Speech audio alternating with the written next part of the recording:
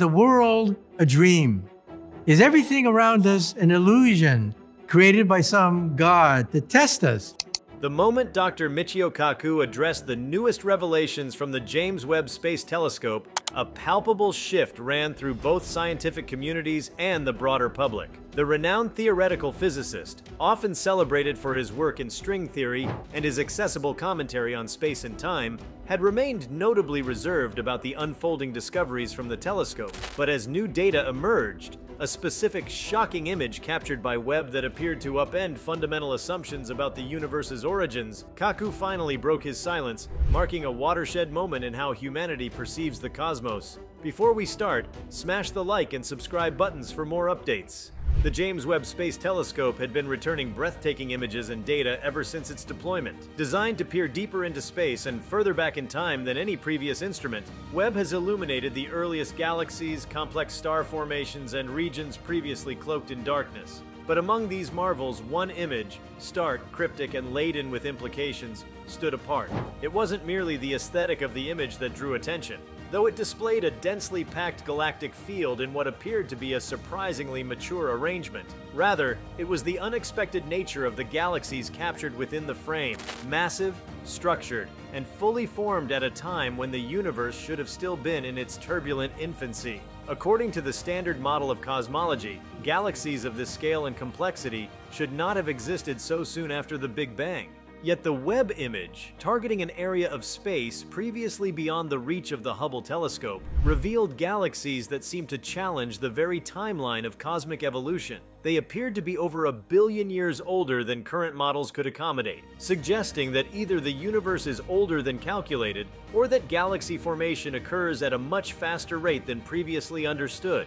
These possibilities alone were enough to jolt astrophysicists into a renewed urgency to revisit existing theories. When Kaku finally spoke publicly about this particular image, his words resonated not just because of his reputation, but because he tapped into the deeper implications it raised. This wasn't simply about moving dates on a cosmic calendar. This image, he explained, hinted at a structural rethinking of the entire cosmic timeline. It forced physicists to consider what had long been treated as immutable constants: the speed of cosmic expansion, the uniformity of matter distribution in the early universe, and the very processes believed to govern how complexity arises in the universe. Kaku, a firm proponent of the multiverse and higher dimensional theories, used the Webb discovery to underscore an idea he had long proposed: that the observable universe may be just a sliver of a much larger, perhaps even infinite multiverse. The galaxies observed in this image seem to exhibit gravitational behaviors and formation patterns that, while explainable in isolation, became increasingly improbable within the narrow framework of the standard model. It was as if the universe was offering a glimpse into a realm where time, gravity, and structure did not behave as expected. The implications of the image ripple far beyond the technical. If galaxies could exist in such mature forms at a time when matter should have barely begun to coalesce, what does that say about the true nature of time itself?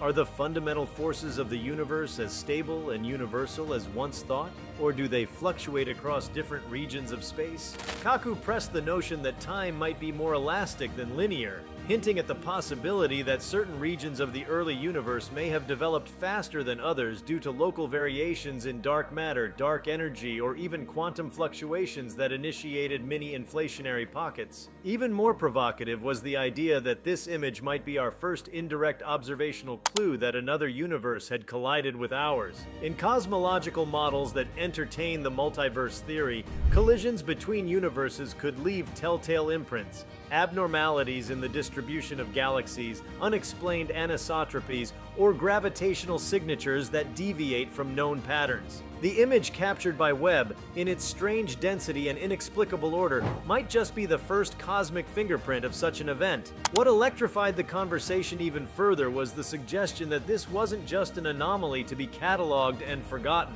Rather, it demanded a rethinking of physics itself.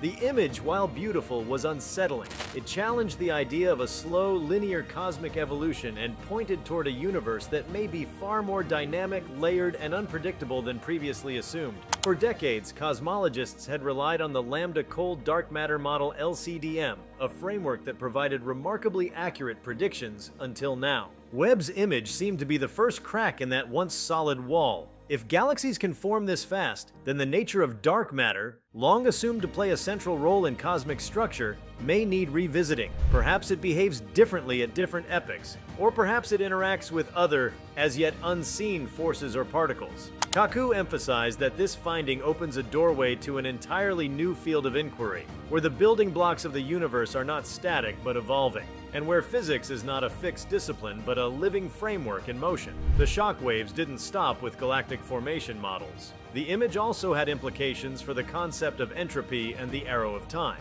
In thermodynamics, time moves in one direction, from order to disorder. But if structure and complexity could arise earlier than expected, might there be a local reversal of entropy? Could the early universe have possessed zones where entropy was minimized or even reversed, creating pockets of rapid order? Kaku speculated that such conditions could arise under exotic conditions involving high energy fields or quantum anomalies left over from the Big Bang. This raised another tantalizing hypothesis. Perhaps these galaxies were not from our universe at all. In some speculative interpretations, what we observed might not be ancient galaxies formed quickly, but foreign galaxies bleeding into our observable sphere through gravitational lensing or dimensional overlap. If this were true, Webb's image would not just be a window into time, but a window into another universe entirely, where physics played by different rules and time itself might flow differently. The potential of dimensional overlap intrigued Kaku deeply. As one of the foremost proponents of string theory, which posits the existence of up to 11 dimensions,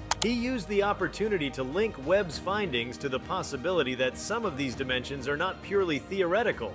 If higher dimensions exist and intersect with our three-dimensional space at certain energy levels or gravitational thresholds, then Webb's powerful infrared lens might just have glimpsed into a folded corner of space-time, an interdimensional corridor, so to speak. That suggestion, while speculative, lent new urgency to ongoing efforts to probe the cosmic microwave background for anomalies, to refine gravitational wave detectors, and to re-examine fundamental constants. Because if these constants can change, if they're not truly constant, then the bedrock of modern physics begins to shake. And shaking foundations is exactly what this image has done. It has unsettled comfortable models, demanded humility from theorists, and rekindled an adventurous spirit that had been largely dormant since the early days of Einstein and Hubble. Kaku's interpretation also recontextualized earlier mysteries, such as the so-called axis of evil in the cosmic microwave background, an unexplained asymmetry that some researchers have long dismissed as statistical noise. But what if that anomaly and others like it were early hints at a more chaotic or structured pre-Big Bang state?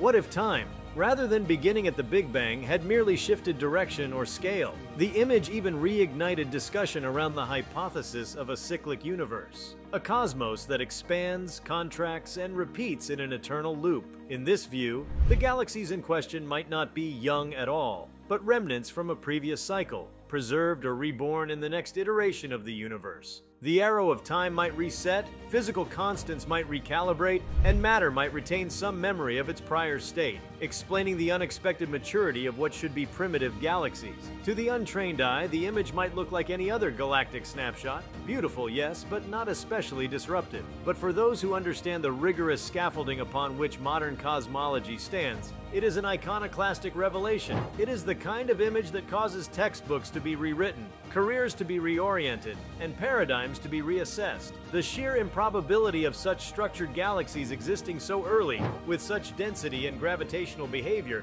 is a cosmic mystery with no ready explanation. As Kaku emphasized, the universe is not a static painting but a living tapestry, one that might be woven from threads we don't yet understand, threads that twist through extra dimensions, fluctuate with dark energy, or respond to laws not yet discovered. The Webb telescope, he argued, is not merely a tool for observation but an oracle of sorts, offering visions of realities that stretch the human imagination and scientific understanding to their limits. The shock lies not in the image alone but in what it represents, a confrontation with the unknown.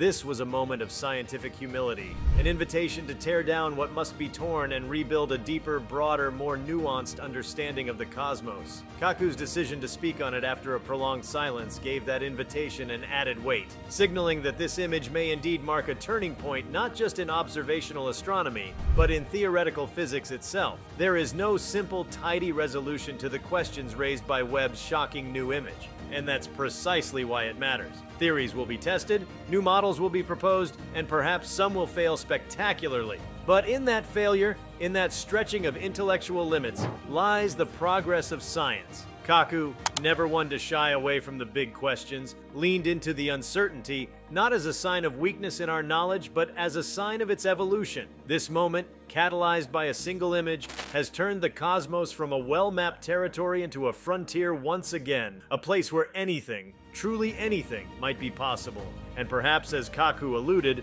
that's the most exciting outcome of all. If you liked this video, please give it a like and subscribe to our channel. Also, leave your comments below and tell us, what are your thoughts on what James Webb's shocking new image will reveal? We want to hear from you. Thank you for watching and see you next time.